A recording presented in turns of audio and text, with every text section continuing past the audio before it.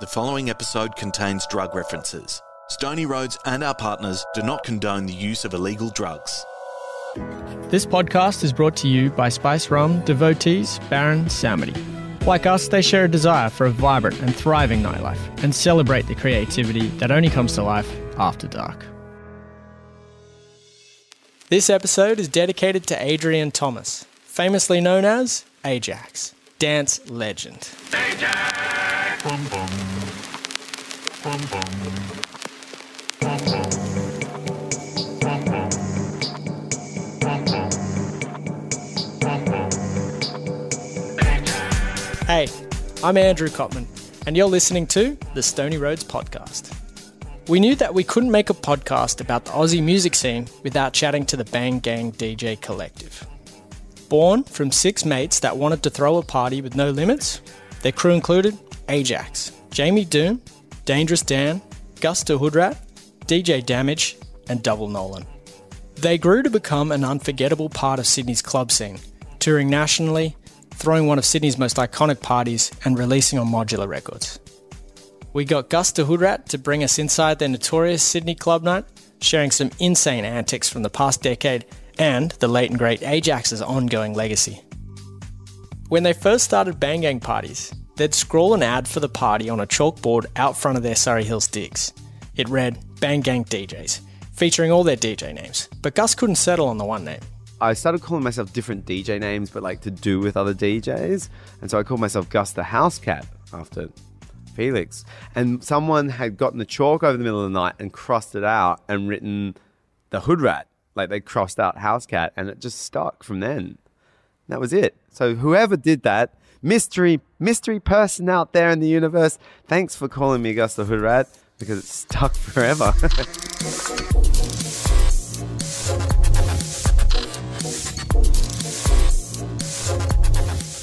It was a combination of a large thing to do based around Dan's fashion brand at the time, Ksubi. I started working for Ksubi. I'd met Dan randomly when I was working at a hotel, and they stayed at the hotel during like a fashion week thing, and I was working in the hotel and I met him and I was like, this guy's cool. And we started hanging out, and then I got a job working for him, and Nolan was working for him at the time, doing a little bit of design stuff. He was at university. I don't know how they actually met, but then Benny was Dan's brother, so he was in the crew, and they already knew Ajax, who I had kind of known as a DJ. And they knew Ajax from the Northern Beaches. Like, they all grew up around Avalon. And I think they kind of like had gotten to know Adrian and booked him for some of their parties and become friends. And then Jamie was our... I'm not going to try and implicate Jamie in anything criminal here, so I went to... Jamie was a friend, an acquaintance from the clubs. We were hanging in the clubs, and we used to get along. And then he was actually, funnily enough, he was dating this young girl who was working at Ksubi as well. So he kind of it was largely based around that sort of fashion label. We were all budding DJs. We all bought vinyl and stuff like that. The only one who was actually like a DJ was Ajax. And we wanted to play at parties, and we'd occasionally get booked at small, individually, warming up at Middle Bar on like a Thursday afternoon or something. And we were like, we want to play a specific type of music and no one's going to book us. So let's just put a party on and we can all DJ. So it was kind of a bit like, it's a bit, I guess, a little bit egocentric. Like, I want a DJ. I'm going to put on my own party. But it largely stemmed from that. The Bang Gang DJs, as their name probably suggests, weren't really cautious with their words, behaviour or public image. But in the early 2000s, it didn't really matter. It was more about getting people's attention and keeping it, and they definitely nailed that. We wanted to call the party Bang, because we were just like, that was originally it. It was like, we're just going to like call it Bang, because it's like, bang, here we are. It's pretty simple. But then I can't remember who actually suggested it, but somehow it was like, it doesn't make people think enough. It doesn't evoke anything. And so Bang Gang was like, at least that gets people kind of thinking, like, what is this? And when we first started, it was funny because you'd occasionally get these kind of older swinger kind of types coming down, kind of being like, so this is the Bang Gang party, right? And you're like, yeah. And they're like, okay, so where do we hang our clothes? Or just go, yeah. And I think back then it was a lot harder that you just sort of saw a flyer or a thing that just said like Bang Gang Friday night here. And then people were like, ooh, I'd fancy me a Bang Gang on Friday night. The party started at the Moulin Rouge in King's Cross, which is now home to a real estate agent for student backpackers. In October 2003, it was a cabaret bar, the first owned by a female in Sydney. And under the licensing laws for cabaret bars, even Bang Gang DJs had to have live dance performances every 2 hours for the night to operate. And that's where we sort of first started getting involved with like sort of the Sydney drag scene, because we were like, well, we're not just going to get sort of like traditional cabaret because it doesn't really suit us, so we'll get something a bit more, what we thought at the time was a bit more trashy and interesting and fun. And so we used to just book, Mikey was really close with all like the drag queens and stuff like that, and he just used to book the best shows. So you DJ for 2 hours and then we'd stop the music and then there'd be like a drag show for 15 minutes and then start DJing again, and then it'd go on all night. If you've never been to a Bang Gang party, here's what it was like for the lucky 150 that squeezed into the Sweatbox Club every Friday. It was still pretty like Ned Kelly country up in the cross. It was pretty lawless. Yeah, we could definitely do whatever we really wanted.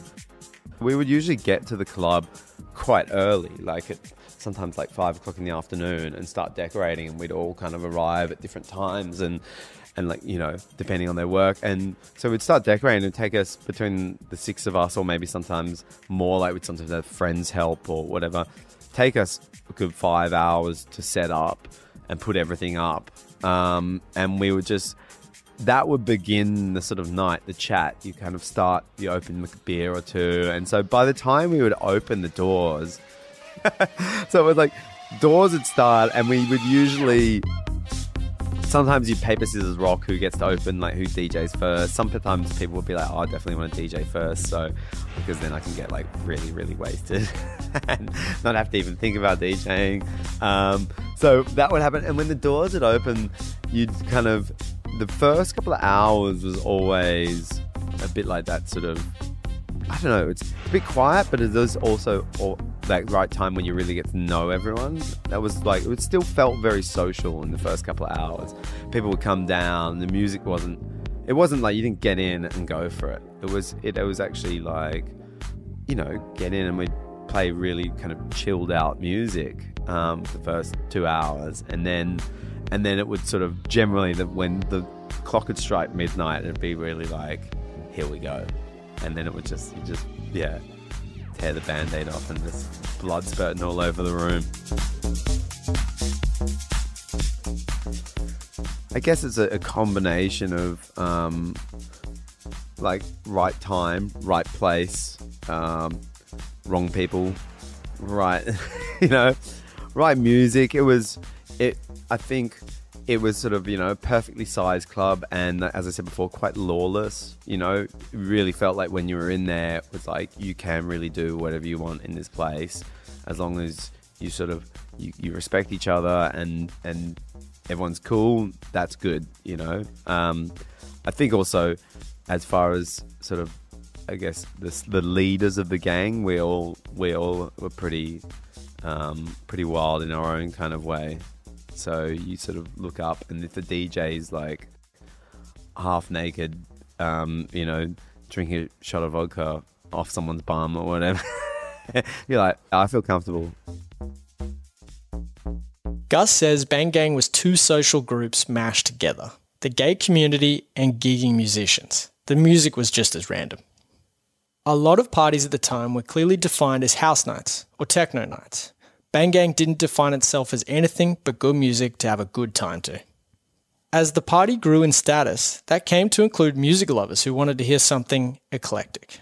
Confused and totally misaligned, but there was something that was kind of cosmic about it, you know, like it had that sense of like, what, you know, this is sometimes terrible, but like the moments of magic when it really happened, it was like, you can't get close to this.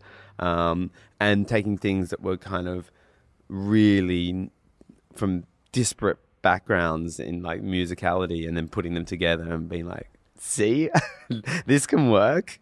And we were also very unprofessional. I think when we first started, there was like that history thing. It was like people were always like, what do you think you're doing? You can't do this. You need to know what you're doing. It was like, ignorance was bliss. No, I don't think anyone specifically. There was probably a feeling maybe in the beginning where naturally I think a lot of people don't like a group of people coming on the scene and kind of making a lot of unnecessary noise. And especially because a lot of our sort of visual branding and language that we use was quite brash, It's like, I'm pretty sure if you put up some of the posters that we used to put up around town to attract people to your party, nowadays you'd have like the federal police there within, at the first party. They'd be like, what do you think you're doing? One of the most memorable times was when Drop the Pressure by Scottish producer Milo was released. Ajax snagged the only copy in Australia and started playing it at Bang Gang on the regular. Before it was even licensed for distribution nationally, the dance floor of the Moulin Rouge was the only place you could hear it. That was the biggest song of the night, every night. It was like that, and then We Are Your Friends were like these two just monster tracks. You could play them 4 times in a night and people would just keep losing their minds. And we were like, we've got to get Milo out here. One night, Adrian was playing Drop the Pressure and I was dancing next to this guy. And he's a Scottish guy and he come down the club a little bit and he's like, "Aye, this is Milo. I know Milo. He's from Sky. I'm from Sky." And I was like, "You know the guy that made this record?" And he's like, "Aye, I do." And I was like, "Man, we should get him out here to play the club. This is just..." And he's like, "Great, let's hit him up." So hung out with him all night. He came back to my house. That morning we called Milo in Scotland. We were back at my house at the Bender. Called him from my Nokia 3310. I was like, "Hey man, this is Angus from Sydney, Australia. I throw a party. We play your record every week. Do you want to come and DJ for us?" And he was just like, "Hell yeah. Like, when? Let's do it." And we were like, "I don't know, in like a month or 2 or whatever. Like, let's do it." And he's like, "I'm in." Yeah. So we organized a spot like 2 or 3 months away. Ended up like buying his ticket. And we're like, "Yeah, we'll buy a ticket, but we can only sort of pay like, $500.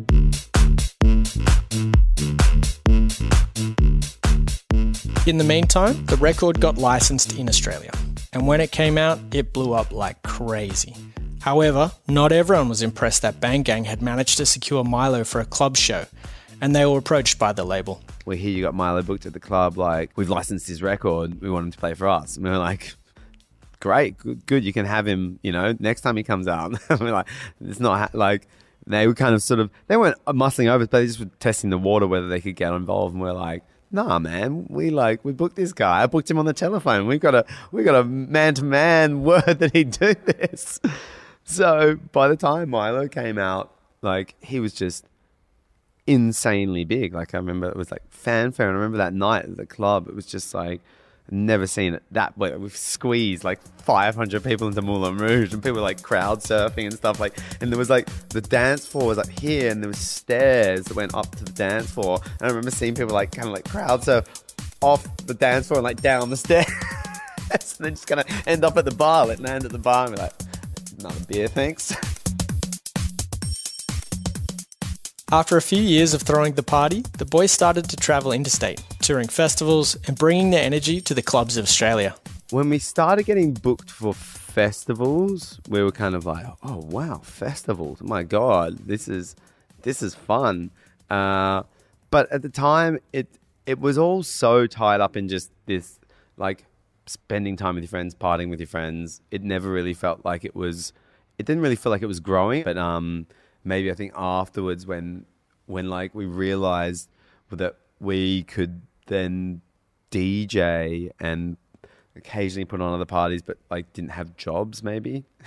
Like, most of us like still had jobs during the whole time during Bang Gang for the 3.5 years, and then when we finished doing it every week, and then we're like, now we can DJ at lots of other parties, and they'll pay us to DJ, and we don't have to work during the week. Soon, each of the Bang Gang crew found a role to play at the parties that came their way. It was kind of everyone at the time. Like, it was very much a loose thing, and it was always like, you could go and play as part of it. It was a bit like, it was quite diplomatic, you know, if it was a gig was booked and they're like, we want 3 of you, it would always be like a round robin, you know, okay, those 3 people would go and do the gig, and then the next time there was 3 people, the next person would step aside and another one would come. So the dynamic always changed. It'd be like Ajax and Dan and Benny, and then Ajax and Dan and Jamie, Ajax and Dan and me, and then Ajax and me and Jamie, and you know, it would always change. Nolan was never really like DJ. He was always like selector, you know. He would just come and select songs, which was great. You need someone like that who's not like, he's not like trying to mix anything. He's just like playing good music. But at the Spearhead, there was always Ajax. He started a label called Sweat It Out in 2008 and released music on Modular Records and Ministry of Sound. He was 3D Magazine World DJ of the Year 3 times. He travelled the world playing his iconic mixes. You'd always try and get Ajax involved because he was the best. Someone like Ajax is like the Spearhead DJ, who was one of the most eclectic DJs I know. He could go and play a hip-hop club and then a techno club and then a house club all in one night. He'd carry like 2 big bags of records around, and you know, he'd make it work so well that then when it came to being given carte blanche on the dance floor at Bang Gang, and he could take the best part of all of those different things that he explored and put them all together and create this new thing, you know, he was our middle of the night resident. You know, like usually at midnight when things kicked off, we go, Ajax, you're on. You could just wind him up and he'd just go for like 3 or 4 hours. When I first met him, he taught me how to DJ. He would invite me out if he was playing a show, and I would like carry his record bag for him because he often had 2, and I would go to shows with him and sit behind him and just watch. And then he would go back to his place after being out, and he'd show me records. He'd show me artists I'd never heard of. So yeah, I learned a lot of stuff from him. And then he was one of the first people also to show me like music production as well. Yeah, he taught me a lot. Ajax had been playing for a couple of hours and it was getting pretty hot in there, and he would take his top off sometimes, and then sometimes he'd take his pants off and be in his underpants DJing. And I remember at a very rare occasion there was no one in the DJ booth, and it was kind of like pushed up a little bit into this corner, so you could only see the top of the DJ. And I remember seeing Ajax and we were all dancing and stuff, and I was like, man, he looks so hot, he probably needs a drink, and I'll go and get him a beer. So I went off and I walked up, and he was just DJing completely nude, but no one really kind of knew it. Or maybe some people walked into the DJ booth to say hello to him. They were like, oh, I'll just go back out of the you know. He'd just gotten so hot that like he'd just taken all his clothes off. And he wasn't making any kind of spectacle of it all or anything. He wasn't like, he was working hard. You know how he is, head down, sweating it out, working 4 turntables like a madman. And I just kind of walked in and I was like, wow, all right, here you go, Jaxie, here's a beer.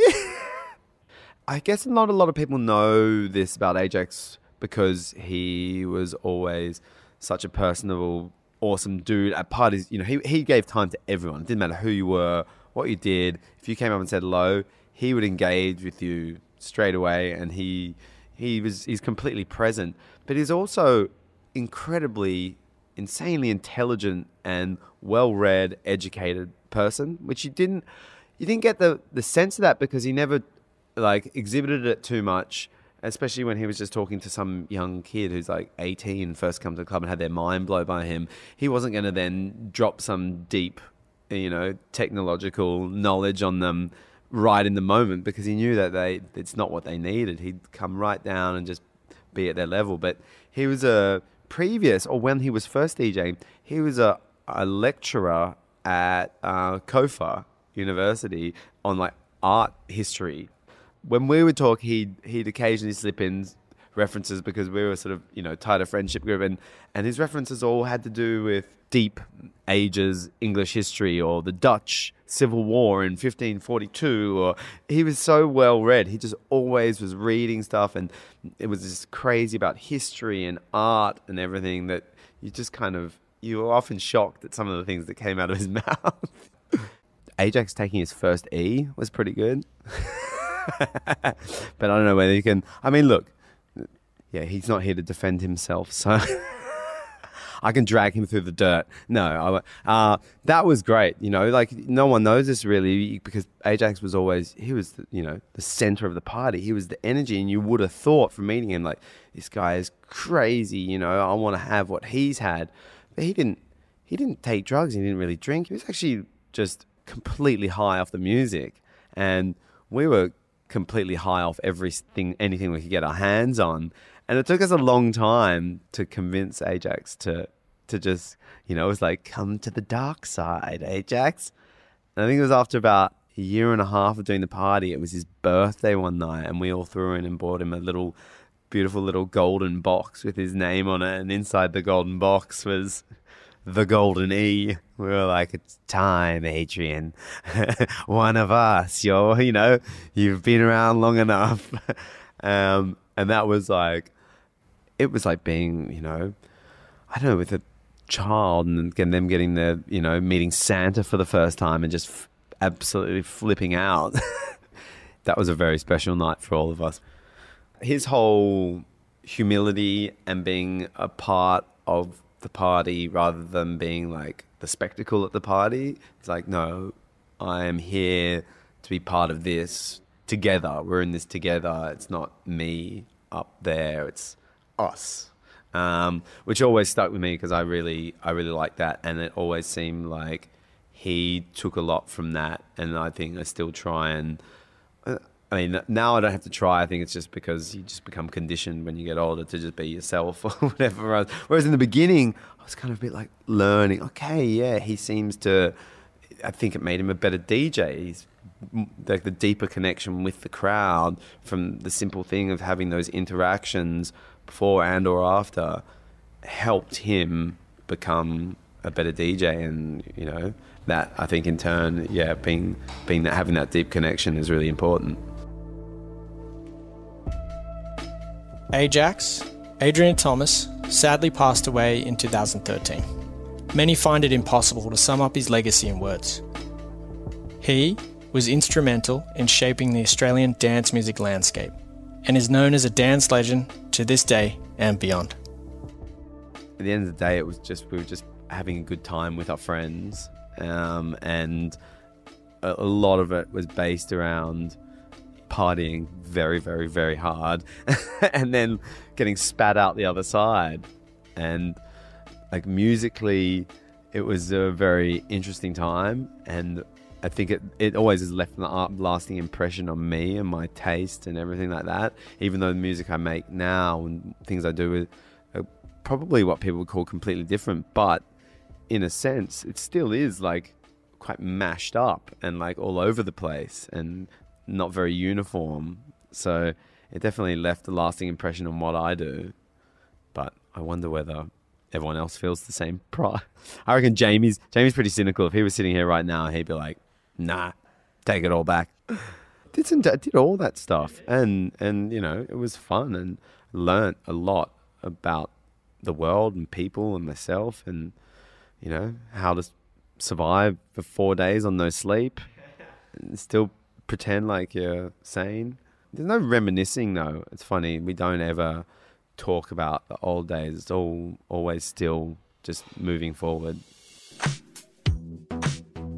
This podcast was recorded at Forbes Street Studios in the heart of Sydney. It's created by Andrew Cotman and David Ross. Written and researched by Emily Carmona. Our audio engineer and producer is Dan McHugh. Thanks again to Baron Samedi Spiced, Rum Resurrected.